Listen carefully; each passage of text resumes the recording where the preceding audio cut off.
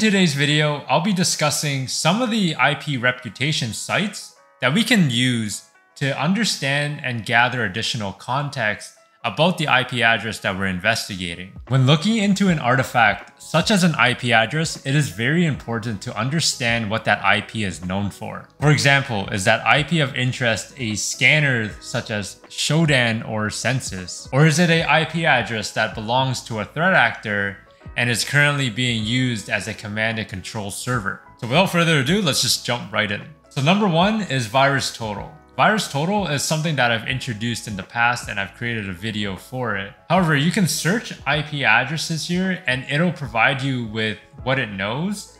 Also, along with the location, the internet service provider, also known as ISP, along with a reputation score, details, and comments posted by the community. Again, providing you additional context into what others may have seen in the wild. The next one I like to use is called Abuse IP DB. I've been using this as a secondary reputation site. It provides you with information on how many times an IP address was reported, along with the additional information that you expect when you're looking into an IP, such as your ISP, your country, your domain name, and of course, the nice part that Abuse IP DB has are the comments itself. Number 3, Gray Noise. I'm a big fan of Gray Noise the moment they released their service. Picture this, a bunch of honeypots scattered across the internet, just collecting information about scanners and anything that's just hitting those honeypots. How awesome is that?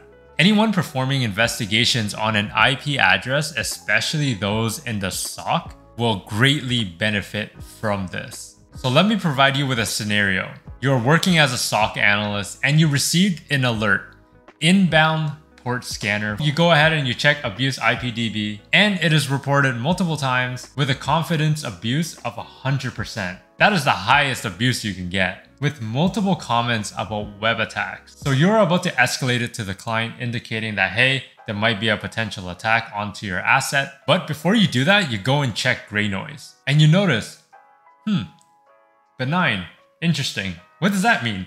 Well, if we go over to the documentation, I want you to focus on the second point. Gray Noise has determined that the actor is not malicious in nature.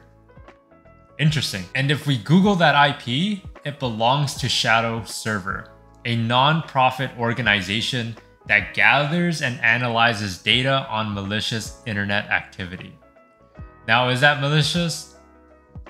I can see why people may think that is, because it's scanning a bunch of things and hey, probably doing a bunch of vulnerability scanners too. Now, do we need Gray Noise to tell us that? Probably not. I mean, we could have simply Googled the ISP and found our answer from there, but it's always nice to have multiple sources to provide you as much context as possible. If you are curious about Gray Noise and want to dig a little deeper into it, I highly recommend you go and read their documentation, as it will provide you with a bunch of information regarding Gray Noise. The fourth one is IBM X-Force Exchange. IBM has a great resource page for reputation scores for IP addresses and also has a historical use as well. For example, a threat actor may have been using a IP address of some sort, but is no longer using it anymore, but certain threat feeds still report on that and alert you on it. You as a SOC analyst, you take that IP and you are wondering why is it being alerted on threat actor activity. For example, you jump over to IBM X-Force Exchange, you post that IP in there, and you look at a historical search, and then you can see in the past that, hey, maybe this threat actor had used this IP, but it's been retired since then. And of course, look at different sources and see what they say about that IP. The last one I'll mention is IP Void. This one is similar to the IP reputations out there that I've listed. It provides you with a score along with its ISP, country, and DNS.